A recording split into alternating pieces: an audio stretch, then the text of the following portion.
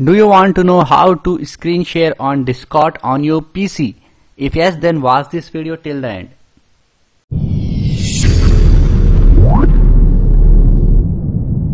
This process, first of all, you need to install Discord application on your system, and after that you need to log in with your ID and password. If you have not created an account with Discord, then go for a sign up and create an account. After that, log in to your desktop. Then you need to create your own server. Like I have created this, you can see Parveen Gosain server. So I have created my server. Just click on your own server, like I am clicking on my server. Herein you will get these options. You can see this journal option. You need to click on, maybe your button is clicked here. You can see journal here as well. You can see these options, but you need to click on this journal option wherein your server is showing, and herein you can see this option, share your screen.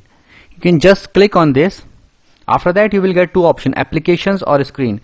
Whether you want to show your application or you want to show your screen, it's up to you. You can click on screen and just simply click on your own screen and click on go live. Okay, you can see these are settings. You can change it, resolution, frame rate. You can change it accordingly according to your needs, and then click on go live.